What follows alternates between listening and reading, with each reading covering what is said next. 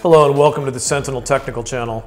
In today's edition, we'll be going over the Sentinel EVC-1, the Environmental Controller 1.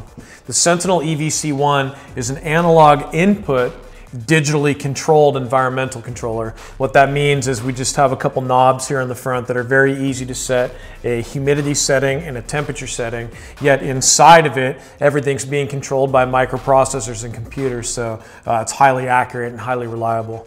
We have a remote temperature sensor here that you can string this thing out about 5 feet. That allows you to get an accurate temperature reading away from your wall, away from your unit, wherever this thing has to be mounted.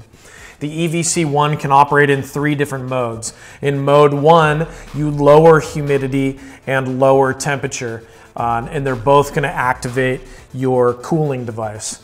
In mode 2, you're going to lower temperature and lower humidity, and they're going to activate independent outlets. That would be if you have an air conditioner and a dehumidifier, or an exhaust fan and a dehumidifier to control temperature and humidity separately. In mode 3, it's going to lower temperature and increase humidity. That's a nice setting for propagation rooms, people growing orchids, things like that. We also have people using these in reptile type environments and terrariums and things, so they might need to increase their humidity levels, or if you're in the mountains or something like that.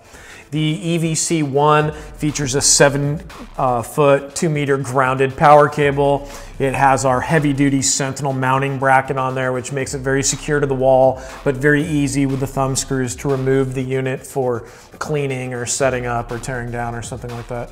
It has several LED indicators here to indicate when various power outlets are energized.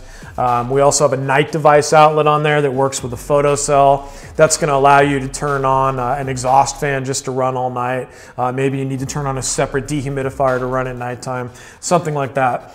There's also a CO2 device outlet that's for very rudimentary CO2 control. It's going to allow your CO2 to turn on during the daytime. It's also going to turn off your CO2 if your exhaust is functioning, so you're not blowing the CO2 that you paid for right out the door. Thank you for joining us on the Sentinel Technical Channel. Thank you for visiting us at the Sentinel Technical Channel. Feel free to contact us at growgps.com.